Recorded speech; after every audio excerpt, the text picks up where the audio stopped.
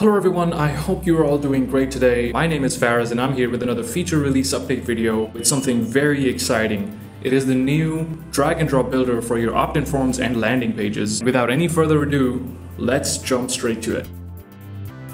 Alright, the first thing you will notice is the new design. So we've completely moved away from the linear and boring layout that used fields and moved to a more modular design tab, which literally allows you to drag and drop the elements of your opt-in form or landing page.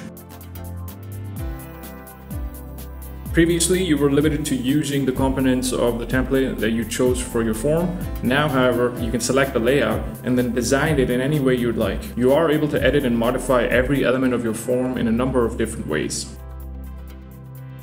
Alright, moving on to the next great feature. We've introduced a way for you to save template blocks for later use. So if there are certain elements that you use on a regular basis, such as the header or CTA section, instead of creating it from scratch every time, you can just create it once, save it, and use it again later from saved template blocks. You are now also able to change the width of your form by measuring it in pixels. So instead of just the 4 standard size options, you now have the option to set your form width down to the pixel. Another great feature in the new drag and drop builder is platform specific content. So you can choose to hide a row from your form for mobile users or desktop users. So for example, I've built a form featuring a specific image for each platform. I'll just go ahead and hide the one which I don't need for mobile or desktop.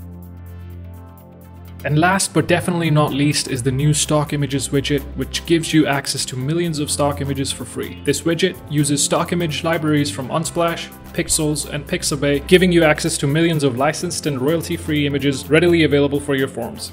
It is as easy as grabbing the image you need onto your form. So these are just a few pointers to get you guys started on the new feature, but of course the new drag and drop builder is capable of so much more. So go ahead and give it a try, make a form, make a landing page, and at any stage if you need any help at all, feel free to click on the help icon on the bottom right and our team will be able to help you out. I'll see you guys in the next one.